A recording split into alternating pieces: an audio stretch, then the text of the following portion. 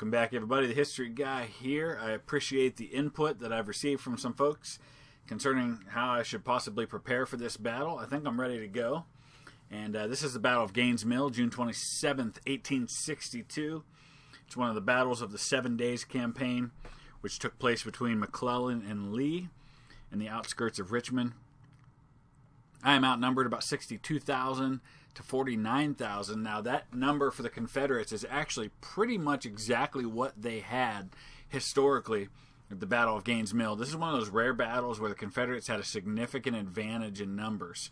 Union only had a little more than half of that. So I've actually got a bigger army than what the Union had at this battle. So we'll see how this all plays out. I feel pretty good about my chances with the forces that I have. However, most of my reinforcements are kind of not real strong units. There are a lot of new rookie units. First things first, though, I am going to back the heck out of that line right there, and I'm going to pull back to this position. It's always important to note what the victory conditions are and aren't for each of these battles, and there is no point to holding that line up there as the Union. It doesn't add anything to the victory. These are the positions I need to hold in order to win, and of course the battlefield is going to open up more on this side. But for now, I just need to get out of here. I think maybe what I'll do is I'll have these guns follow the road. Hopefully that'll get them going a little faster.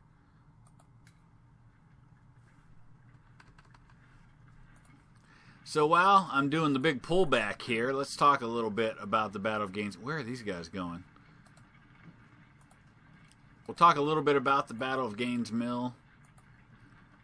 As I already mentioned, significant advantage in numbers for the Confederates at this battle, which is quite unusual.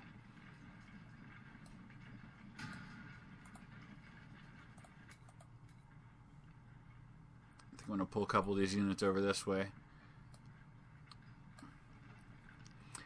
Gaines Mill also was the battle at which the largest frontal assault of the entire war took place. You know, when you think of large assaults by groups of soldiers, you think of places like Franklin for the Confederates or Pickett's Charge. Franklin and Pickett's Charge combined barely equals the charge that took place at Gaines Mill by the Confederates. There were about 32,000 men that were in this frontal assault, the largest of the war. And it was in this battle, in that attack, that John Bell Hood's Texas Brigade kind of really earned their fame. They were one of the units that helped break the Union lines in that battle. Texas Brigade was the 1st, 4th, and 5th Texas, the 18th Georgia, and Hampton's Legion. So it wasn't even all Texas units.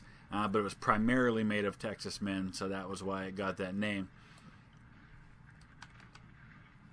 This was also Robert E. Lee's first major victory as a commander in the Civil War. Certainly was not his last. So we'll go ahead and speed things up here a little bit.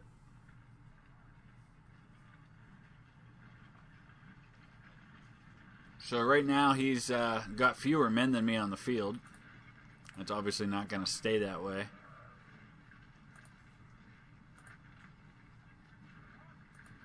I want to look and see. I'm actually thinking here I'm going to get some of the units with the Springfield 1855s. There's some Harper's Ferries there. I'm going to put them on the front lines. They've got better weapons.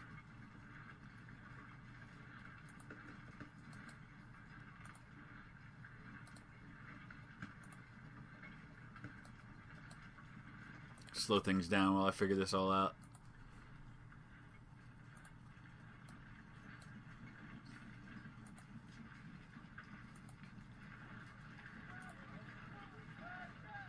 Don't have a lot of artillery on the field yet, just the one unit of Napoleon's.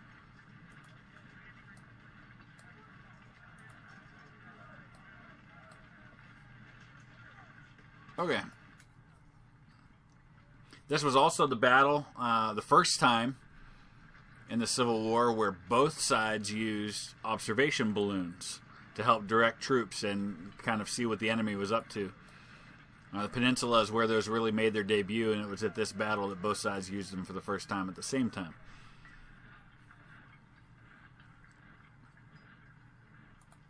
Not sure why I've got O'Hare back that far to bring him up. Alright, we're still waiting on the enemy.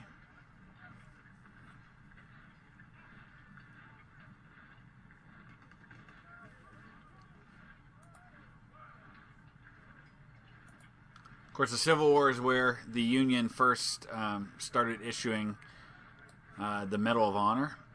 And, of course, at that time, there were a lot of them issued because you could get them for things like capturing the enemy's flag, which took a lot of bravery, but I don't think the standard during the Civil War was as high as it was for other wars, subsequent wars. There were 7 Medals of Honor issued for Union soldiers at the Battle of Gaines' Mill, including one for General Dan Butterfield, who was best probably known. I think he was a brigade commander at this time. In fact, I think the 20th Maine with Joshua Lawrence Chamberlain was, of course, Chamberlain wasn't commanding the 20th Maine yet, but they were in Butterfield's brigade at one time. But Butterfield wrote taps, so probably much more famous for that bugle call that he wrote than for anything he did during the war. All right, we're still waiting. Have not seen the enemy.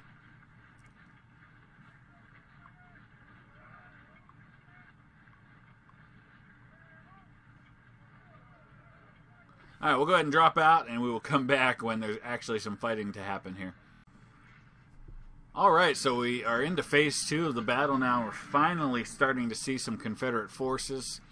He's now got the advantage in numbers on the battlefield by about 7,000, almost 8,000 men.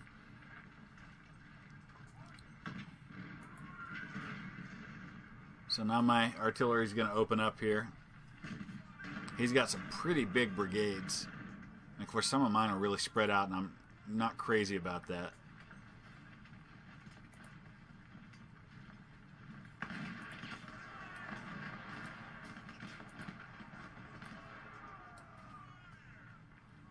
It looks like he's shifting over to my right.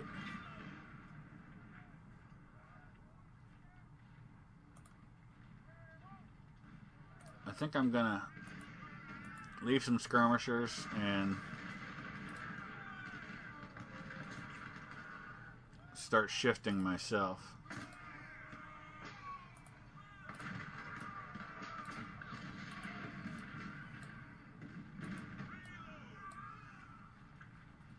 Of course, this battle, even though it was a Confederate victory, it was a bloody, bloody battle. The Union lost about 1/5 of the men that they engaged, but the Confederates actually lost more just because they were attacking. Probably could have been a much greater Confederate victory if not for some pretty poor performance on the part of Stonewall Jackson. This was not his finest hour by any means. In fact, I would argue it was probably one of the worst battles for him. He had a hard time getting his troops coordinated, getting them to where they needed to be and in the right time. They got lost a few times. They got harassed along the way. And it was in large part because of the mishaps by Jackson that Lee's major, that 32,000-man assault, didn't really go off until about 7 p.m. And, of course, by that point, you've only got a couple of hours of daylight left. So it could have been, I think, much more complete a victory otherwise.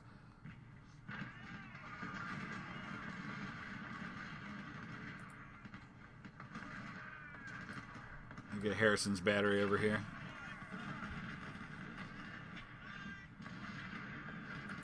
Where are those? Oh, those are the 24-pounders.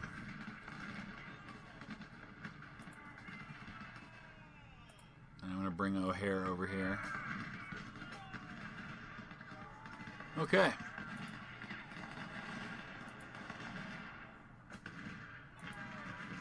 So really not much as far as engagement goes so far. He's just trying to shift over to get around on my flank. We'll go ahead and speed things up for now.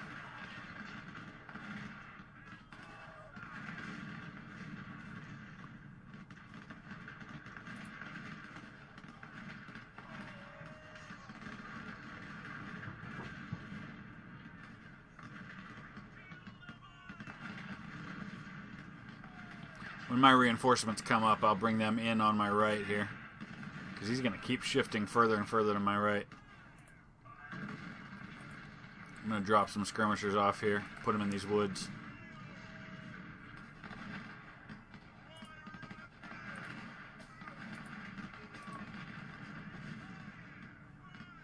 Alright, here come my reinforcements. Way down here, of course that includes my cavalry brigade. Or cavalry division, I should say.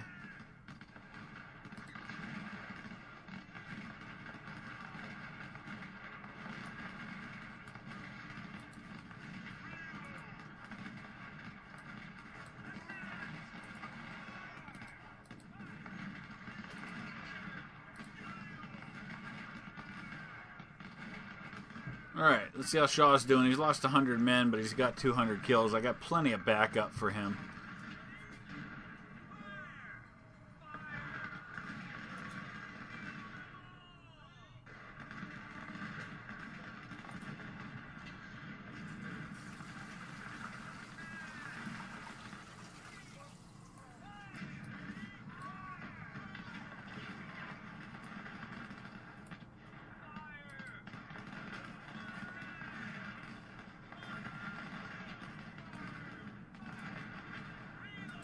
So I don't know when he's going to get his reinforcements from down this way, but I think probably not yet. So what I'm going to do here is I'm actually going to advance these two brigades toward Greg. I'm counting on the fact that Greg's the only unit there. I'm hopefully going to distract him with this cavalry here. It seems to be working.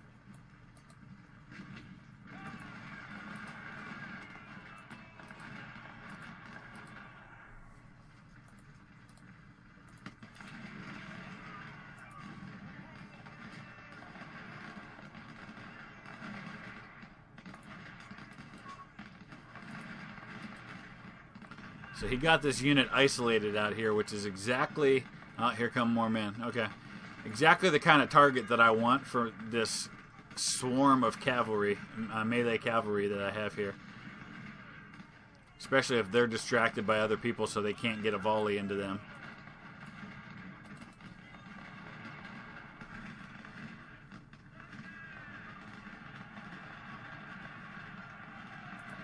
Appler got there a little too soon. Oh boy. I didn't time that very well. So Appler got tore up before the other units could get into place. Oh, here we go.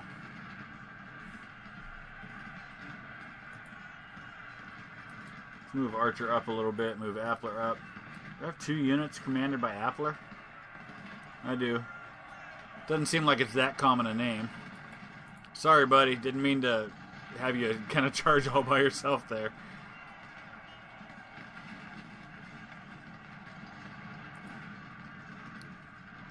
Alright. Need to resupply the artillery.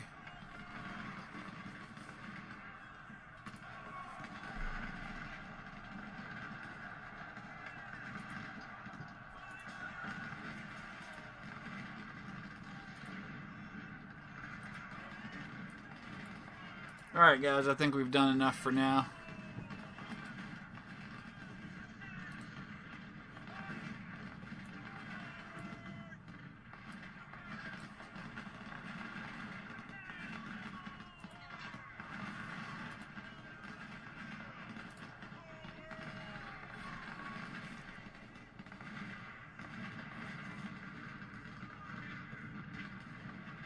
Okay, so 900 casualties for me, a little over 2,000 for him.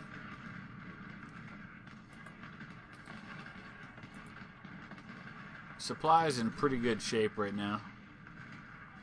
Mainly just the artillery.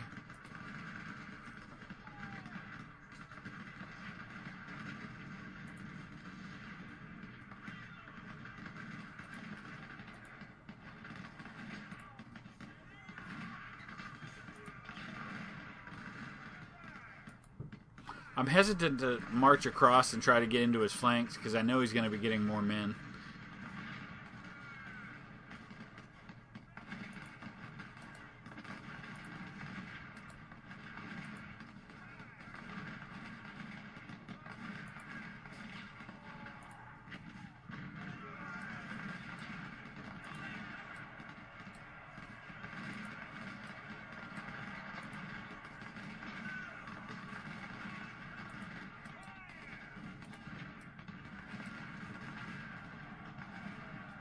Oh, here comes another assault. The Vermont boys will take care of them, not a problem.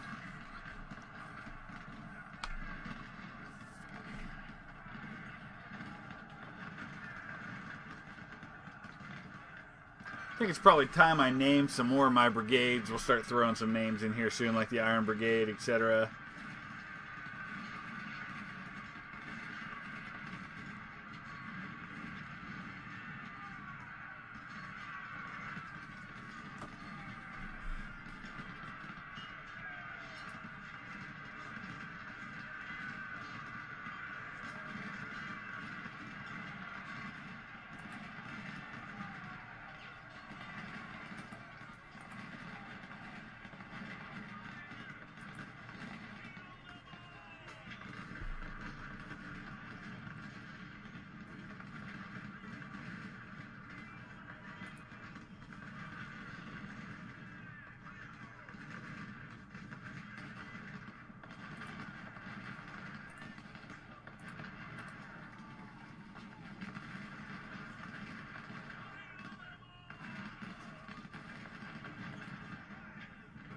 Alright, it's time for a little exploration up here. We've got about 37 minutes left.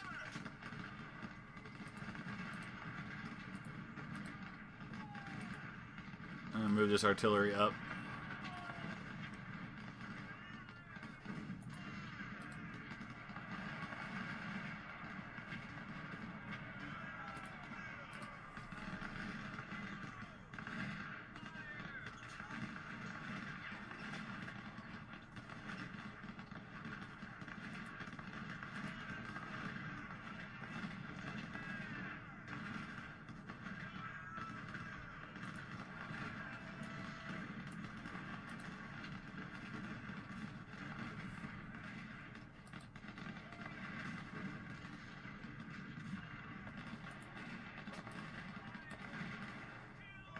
Alright, we're going to go ahead and send O'Hare. Let's reattach his skirmishers. I think I've got the all clear to come up and hit Anderson on his flank. I don't see anything else up here.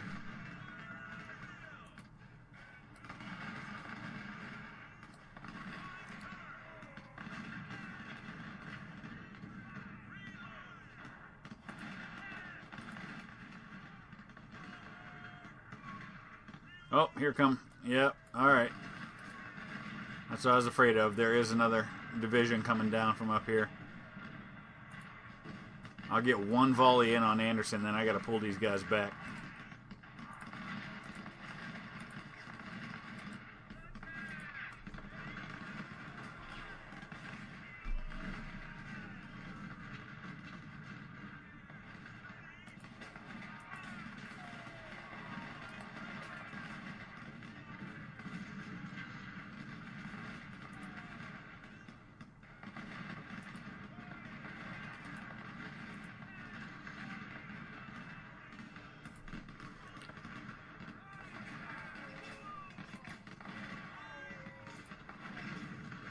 I'm going to pull Shaw out. We're going to put Pond in.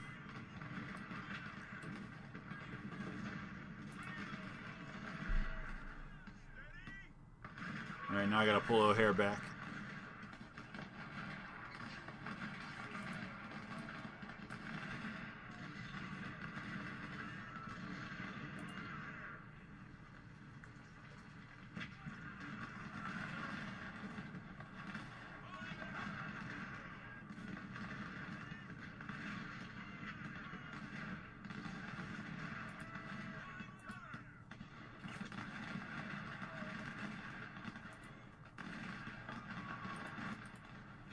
Alright, here comes the attack on my flank.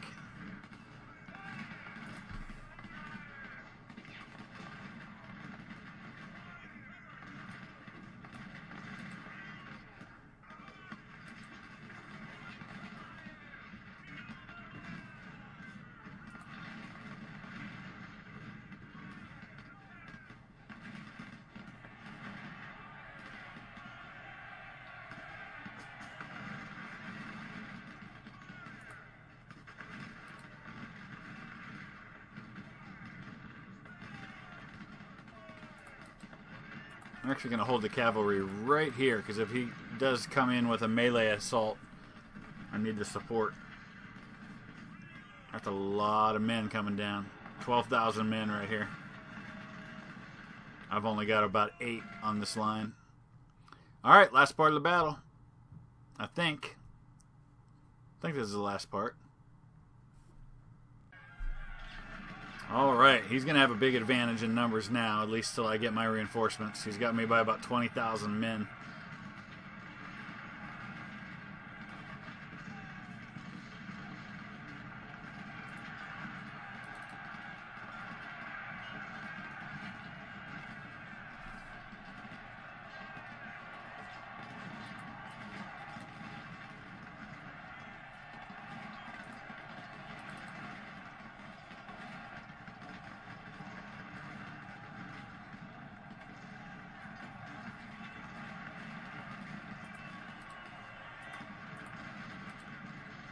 Pull out of there, Nicholas. Come on.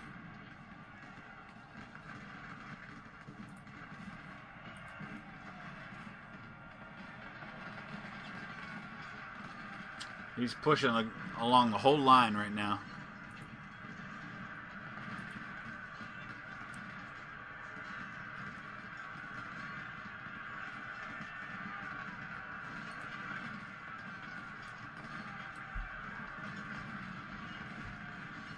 Coming, oh boy. Pond just got knocked off. That's okay.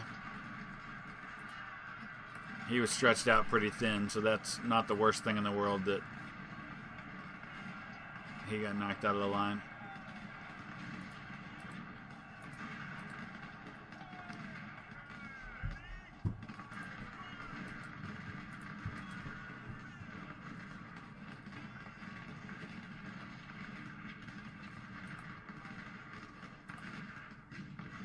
Alright, Pond, you don't have to run all the way back to Williamsburg.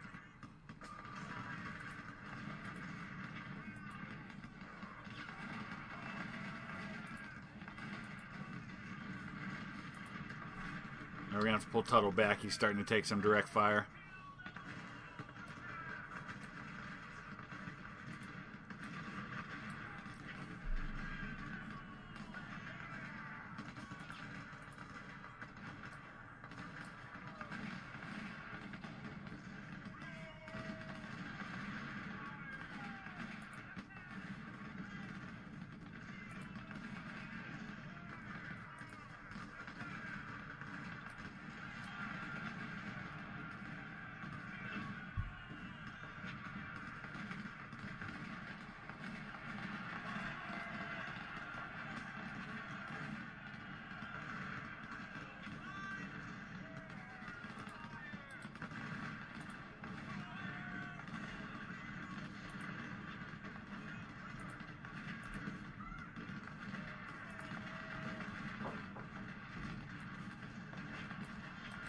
Alright, I'm going to bring my cavalry around. Maybe we can get around him here, or at least cause a distraction.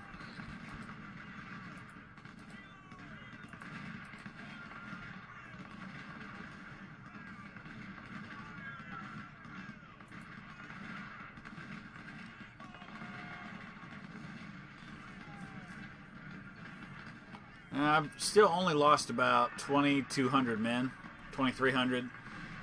To his 7,000. And here come reinforcements. Here's all these rookie units, a lot of them using farmers' muskets and led by majors and lieutenant colonels. Mostly majors. That's okay. They'll do the job.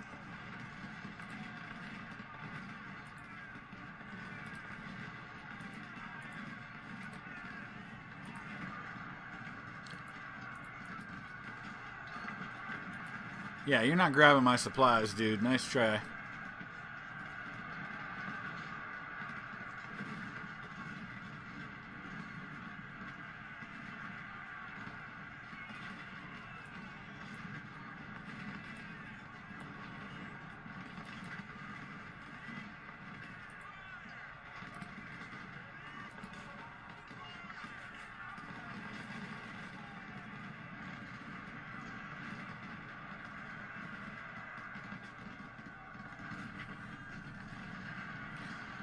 This battlefield is actually the same battlefield where the Battle of Cold Harbor was fought 2 years later. In fact, a lot of times you'll see, well, not a lot of times, but occasionally you'll see Gaines Mill referred to as the first Battle of Cold Harbor. Casualties were actually pretty similar as well between the two battles at Cold Harbor. Alright, he's starting to hit me pretty hard here. I don't know how my general just advanced ahead of these guys, that's all.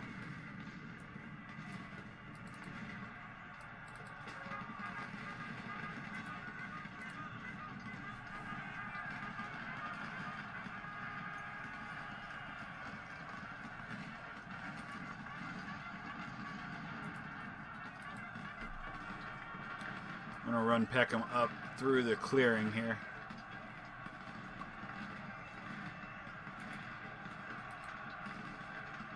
Alright, he's starting to break my right flank. I'm getting these guys up here just in time.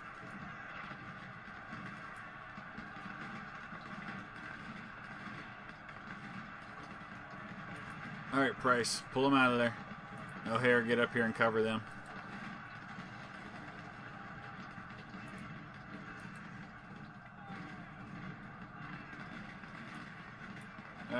No.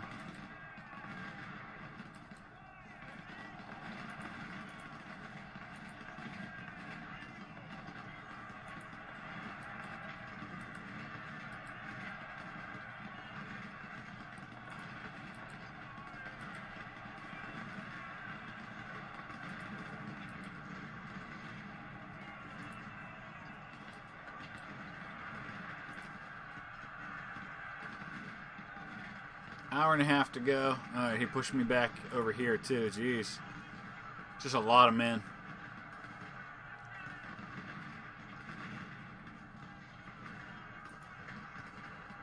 Once these guys reform, I can come up here and hit Pickett's brigade.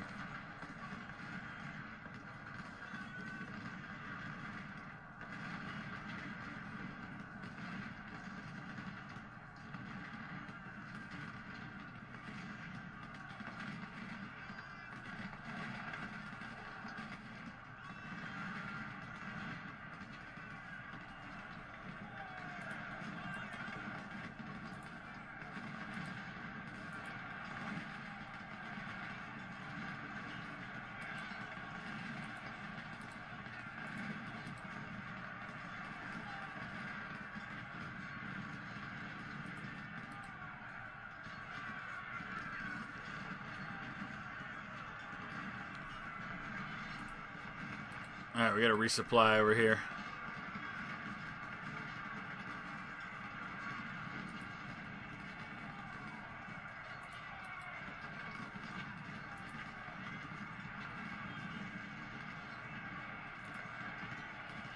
I'm going to send Stewart to this side. Smith as well. We'll get Otis, Schweitzer up here. I'm going to send the cavalry over there too.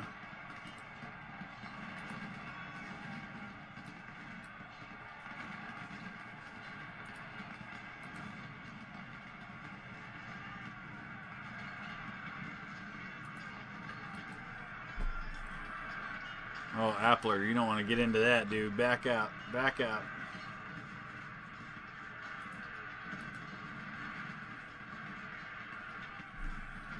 Alright, so he's got about a 4,000 man advantage on the field at the moment. And a lot of mine aren't into position yet. Things are stabilized on my right for sure.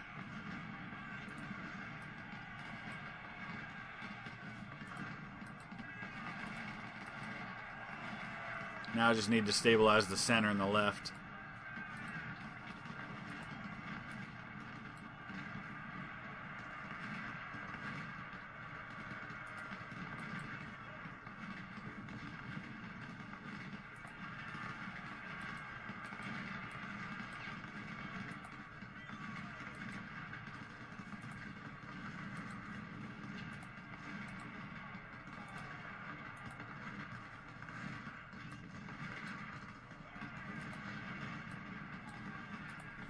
Back up a little bit, Archer.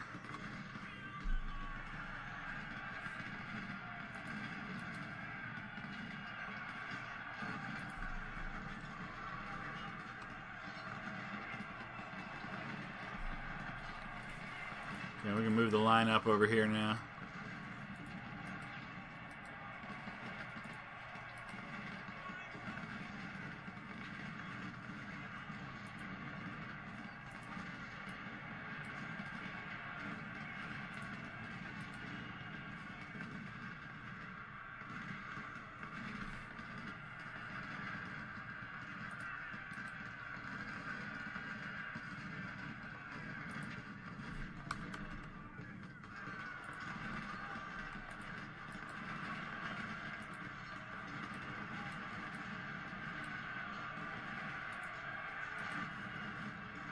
Jeez. He's throwing everything he's got at me. I should expect this, though. It's Gaines Mill, and it was a pretty major frontal assault, so Confederates are doing exactly what they did.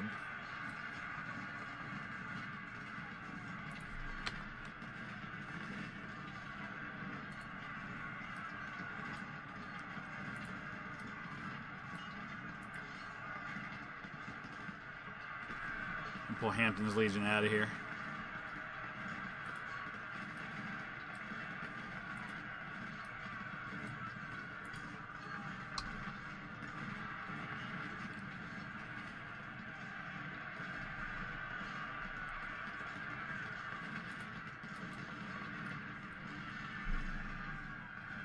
Alright, I think things have stabilized for the most part.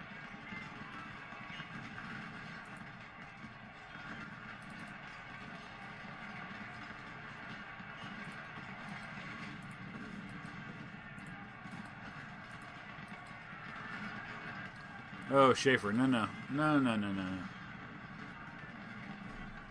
You better get out of there quickly.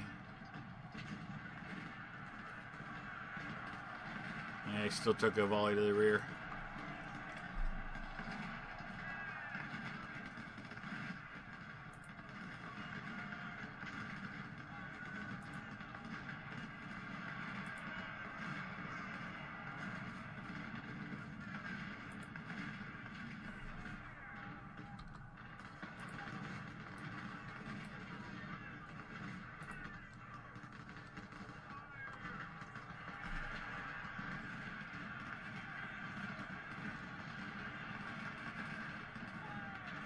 Well, he's going to come at me one more time.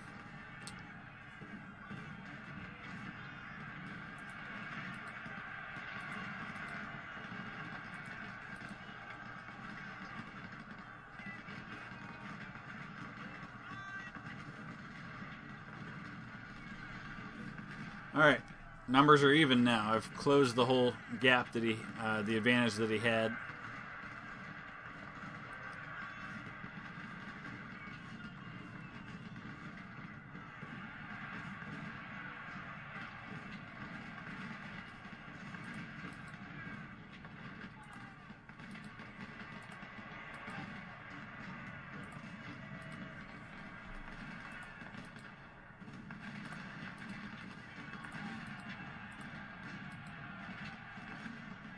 Stonewall Jackson has finally arrived on the battlefield, and as you can see, just like in real life, basically too late to really have any major effect on the outcome.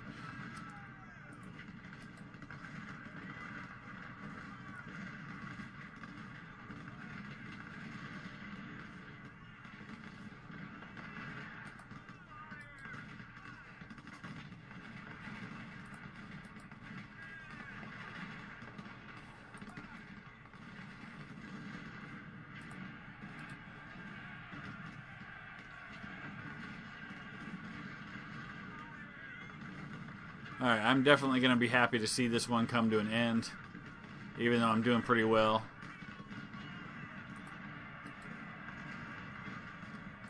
Run, Appler skirmishers, run!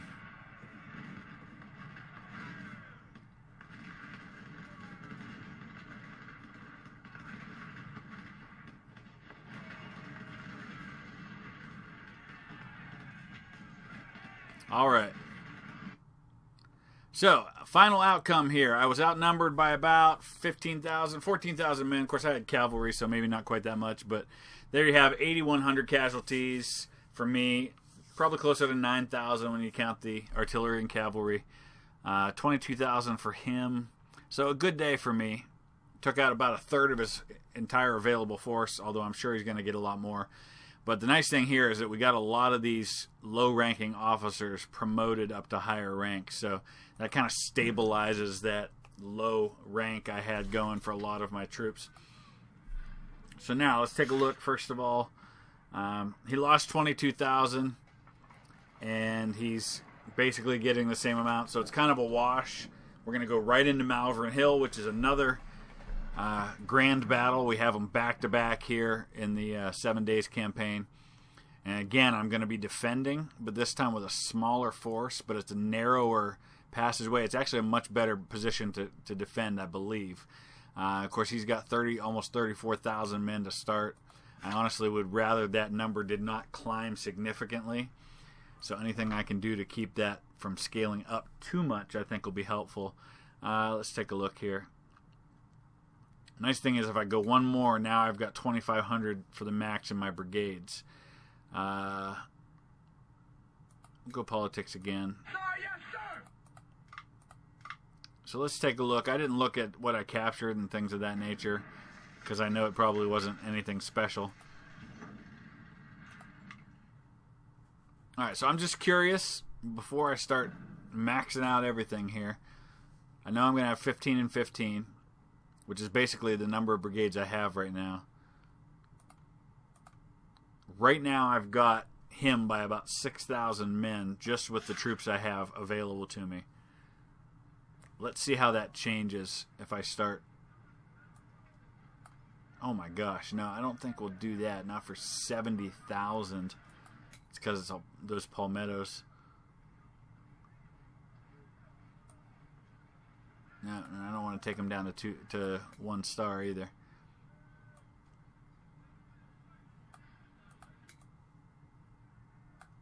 And that's 100,000. That's not going to work either. All right. First things first, we're going to buy some guns.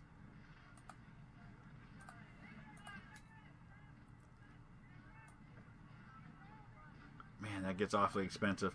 I'm just going to have to be content with 2 stars for now on some of these units.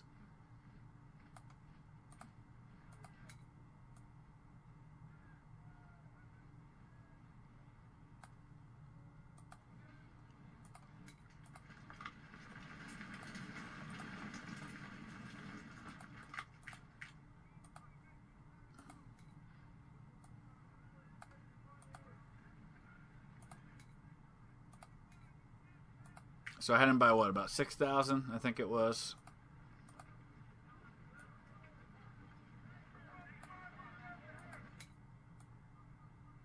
And let's see where this takes it to. Just with those couple of changes.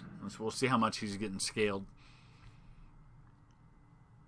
Okay, now it is still about 6,000. So it seems like no matter what I do, that's about where the balance is going to be. But considering I'm on the defensive, that's not a bad thing because it means I can inflict more casualties. So I'll go ahead and finish getting myself refit and ready for that battle. I'm not going to do all of that right here in front of you right now just because there's a lot to be done, and I'm going to play with things a little bit to figure out how best to do it. But as always, I welcome your comments, your criticisms, your observations, any and all things. If you just want to have a discussion about the battle itself, that's great too. I love to talk history. And by the time this video goes up, I probably will have uploaded a new channel update question of the week. So check that out. I'll put a link to it in the at the end of this video. As always, thanks for watching. Thank you for subscribing. If you haven't already, please consider doing so. If you'd hit that thumbs up, I would appreciate it greatly. And we will see you again soon.